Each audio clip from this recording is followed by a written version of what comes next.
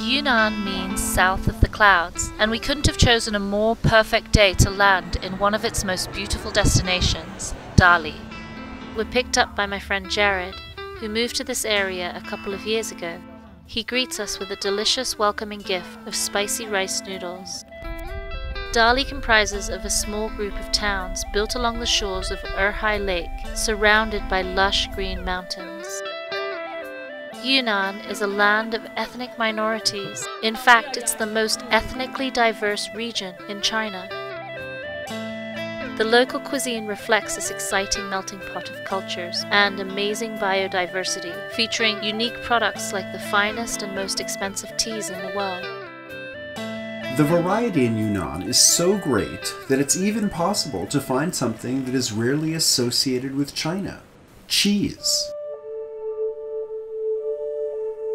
We end up in Dongchang, a village known for its cheesemaking, and it doesn't take us long to find a street lined with rows of swinging dairy. That's where we meet Yang Chunchun, a local cheesemaker who's been making the local specialty of Rushan cheese thread since she was 16. She's very friendly, happy to answer questions, and we're very excited to learn from her. So it's just like mozzarella. Yeah. When I was looking at the texture of it earlier, I thought, wow, this is just like mozz. The process starts with month-old whey from a previous batch, which has acidified, so now it can be used as the curdling agent. Once the whey comes to a boil, cold, fresh cow milk is mixed in. Mrs. Yang has her own names for the two different forms of milk. 这个怎么说呢？这个叫甜浆，这个甜浆，甜浆，对，这个叫酸浆，酸浆，对。The sour sauce is just that, sour. That's what enables it to curdle the sweet milk. Once the milk curdles and starts separating, the whey is strained out and the curds are pressed together. This whey will now be aged about a month and used to curdle future batches. I love that they're using it's not a fly swatter, it's like a fan, a plastic fan to work the curds. Mrs. Yang uses other interesting tools. When I've done mozzarella, at this point when you're working the curds, you wear these silicone matte gloves so you can work it with your hands, but she has that clever way of doing it with the chopsticks. Once the curds are pressed together, they actually look, feel, and taste a lot like mozzarella. A bit rubbery, very fresh and mild. Thick chopsticks are then used to roll and stretch the cheese as thin as possible. She makes it look easy, but that's technique honed over years of daily practice.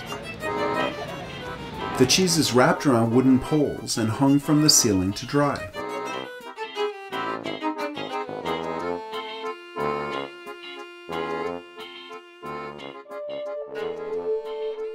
It's almost like a cheese art installation. As Ms. Yang progresses through the day's work, these poles are transferred outside, where the cheese will dry in the open air for 24 hours. Once ready, the Rushan has a fascinating leathery texture. It can be stored, dried for a week, or frozen for 3 months. It's usually cut into flat slices and deep fried.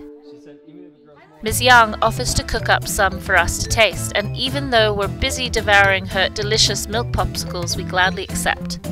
She doesn't have a kitchen in her shop, so we move to her friend's restaurant across the street. That's when I suddenly notice another fermented treat of China waiting for us on the table. Pidan, also known as 1,000-year-old egg. Pidan are found all over China and pretty scary to the uninitiated. They are an alkaline preserve that once upon a time was rumored to be cultured in horse urine. They're actually raw eggs left to rest for weeks or months in a caustic mixture of clay, ash, salts, rice, chaff, and straw. Once the mud and shell are removed, an amber-like interior is revealed with a fantastic gelatinous texture and an earthy, funky flavor. This super quick Yunnan-style salad is a perfect way to serve them. Take a big bunch of fresh mint leaves and chop them coarsely. Slice the pidan in small wedges and add them to the leaves.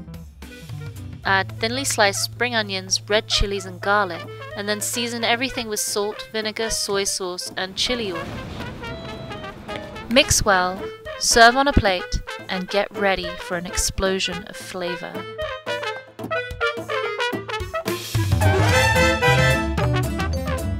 Since we're having a snack, we also order a dish of liang fen, a bean starch jelly typical of southwest China. It's usually sold in blocks like tofu, sliced and served cold with a savory sauce. Here, it's made of bright yellow chickpea flour and deep fried to perfection. All these fantastic snacks are distractions. We came here to fry the cheese. As soon as the cheese touches the oil, it sizzles and turns golden as a metamorphosis unfolds and the thinly stretched layer of cheese inflates with pillow-like pockets.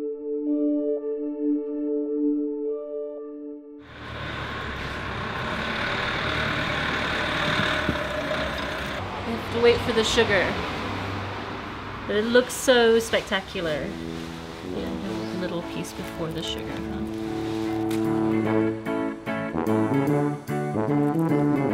Mrs. Yang covers the crispy, flaky fried cheese with sugar. It's like a cheesy beignet. It's delicious, ultra-light, crispy, warm fried cheese. Yum! It was especially fun to encounter cheese on our exploration of Chinese fermentation. Cheese is often cited as not being present in Chinese cuisine, but one of the things I'm learning here is that in this vast land lies incredible diversity of cultures and of traditional practices. Of course there is cheese in China.